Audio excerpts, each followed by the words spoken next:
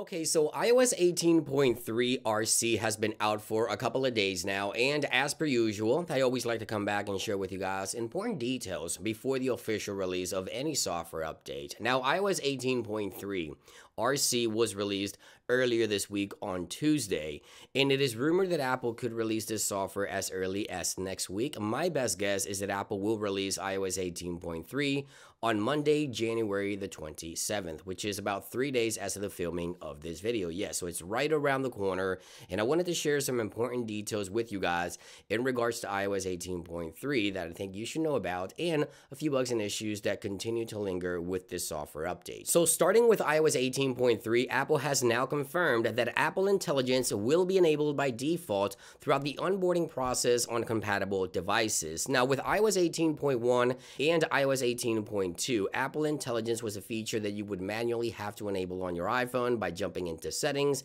heading over into Apple Intelligence, and manually enabling Apple Intelligence. But again, Apple has now confirmed that starting with iOS 18.3, Apple Intelligence will be enabled by default. So if you don't want Apple Intelligence on your device, you would have to go into Settings, go into Apple Intelligence, and manually turn off Apple Intelligence. So there you go. That's something to note here with the latest iOS 18.3 release notes. Now, with the release of iOS 17.3 last year, Apple released a new Unity watch band, a watch face, and a new Unity wallpaper collection for iPhone. Now, this year, it looks like Apple may be planning to do the same thing, as code within tvOS 18.3 RC suggests that Apple is working on that this year. Now, we haven't seen any new Unity wallpapers just yet within iOS 18.3 RC, but last year, those wallpapers and watch faces became available only on the official final version of iOS 17.3. So if we get new wallpapers or watch faces for the new Unity collection within iOS 18.3, the final version, obviously, I'll make sure to update you guys on that. Now, something else worth mentioning is that Apple has confirmed that notification summaries for entertainment and news applications will be temporarily unavailable within Apple Intelligence and iOS 18.3. However, this will return as soon as Apple can fix the current issues being reported. Some users report a bunch of errors or misleading messages with the notification summary. So Apple went ahead and disabled notification summaries for news and entertainment applications temporarily within iOS 18.3. Now I want to talk about my personal experience with iOS 18.3. So the first thing I want to talk about is an issue that I've reported multiple times, and that is an entirely black screen when launching the camera of my iPhone, or the camera application freezing sometimes when switching between lenses or the front and rear camera. Now, I'm happy to report that with the latest iOS 18.3 RC, I haven't encountered any camera issues so far over the past 4 days since Apple released iOS 18.3 RC. Now, with iOS 18.2 and even 18.3 beta, I would have the issue where I would launch the camera and then I would see all the camera controls, but the cameras would not be active. So very similar to what I'm showing you right here, where the screen